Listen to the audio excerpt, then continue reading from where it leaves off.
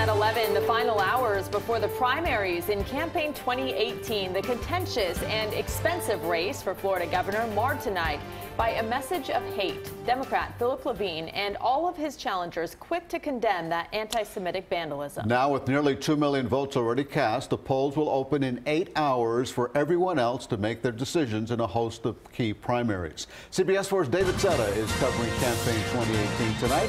He is live at Miami-Dade election headquarters. David? Yeah, typically primaries, especially in midterms, have low voter turnout. This year is definitely going to be the exception.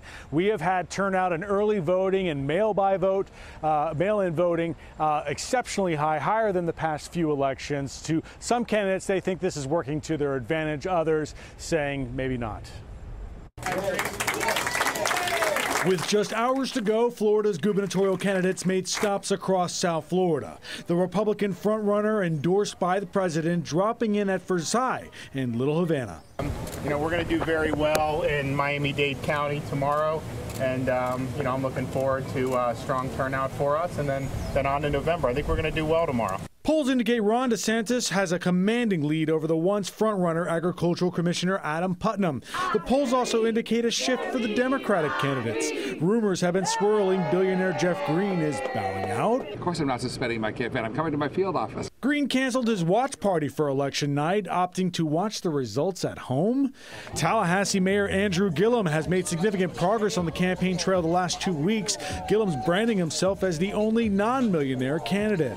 My name is a proxy for those of us who want access to affordable health care in this state, and that health care be treated as a right and not a privilege in the state of Florida. Former Miami Beach Mayor Philip Levine's campaign believes if they can win South Florida, they can win the state.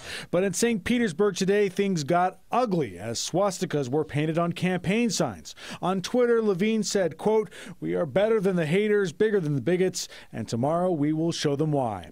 Other candidates supported Levine on Twitter, including Gwen Graham, daughter of former Senator Bob Graham. The latest polls show Graham is to be the frontrunner ahead of Gillum and Levine. As the 2018 primary day approaches, early voting and absentee voting appear to be unusually high. Broward County has seen twice the number of vote-by-mail ballots as seen in 2014, and early voting is 3 times higher than it was in 2014. Miami-Dade County has also seen more votes by mail, more than the presidential primary as well from 2016. And early voting in Miami-Dade is considerably high compared to years past. Clearly, more voters are interested in where Florida goes this November. In Miami, there is more interest in this race. In addition to the governor's race here, we're talking about District 27, the Congress seat that was held by Ileana Ros-Lehtinen for nearly 30 years. It's an open seat now. 15 candidates vying for that seat now. It should be interesting to see who takes each nomination for the Democrats and Republicans. We're live in Doral. David Sutta, CBS 4 News Tonight.